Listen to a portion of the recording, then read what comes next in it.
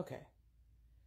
Do you guys ever just wake up and you're not 100% awake and you're not 100% back yet, but you're not really sleeping, and like, okay, I call that the in-between, right? Like, you're not kind of one thing, you're not kind of another, you're kind of like floating in and out of both at the same time, but you're somewhat consciously aware, right, that you're not completely sleeping, right? Okay, I call that the in-between. Why does today feel like an in-between day?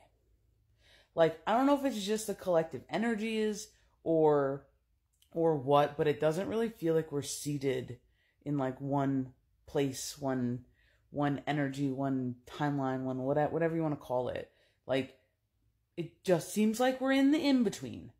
Does anybody else feel like today is kind of an odd day? Like it's seated in the in-between, like we're not really, I don't know if we're at necessarily a merger point. My team hasn't said that yet, but it's just like it's just a very weird feeling of, I don't know, not good, not bad, just kind of is. Maybe just kind of is, I don't know where we're going.